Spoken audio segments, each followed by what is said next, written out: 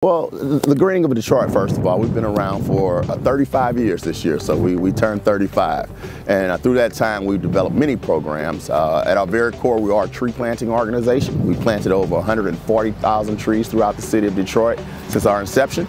But as time goes on, we found other programming to get into, and workforce development is one. We found that the more trees we can plant, the more jobs we can create. And so we are training individuals who have barriers to employment and really placing them into jobs that pay a good living, decent wage. This is my 5th week. So far, we've been doing tree artisans, so we've been like cutting down trees.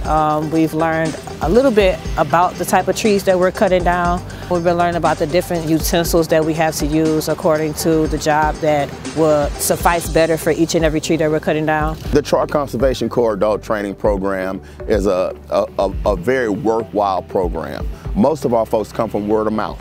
Folks that have come through the program, they talk about it, they love it. I tell all the graduates, Monica and I, we try to see them the first week of training, and I tell them that, you know, you're going to get out of this what you put into it. We could not be more thrilled and more thankful to be partnering with the Gilbert Family Foundation to support our efforts here in Detroit. The support is going to really help us continue the work that we're doing, but not only that, make more impact within the city. It's a stepping stone, so this is the key to open up the door to success for me.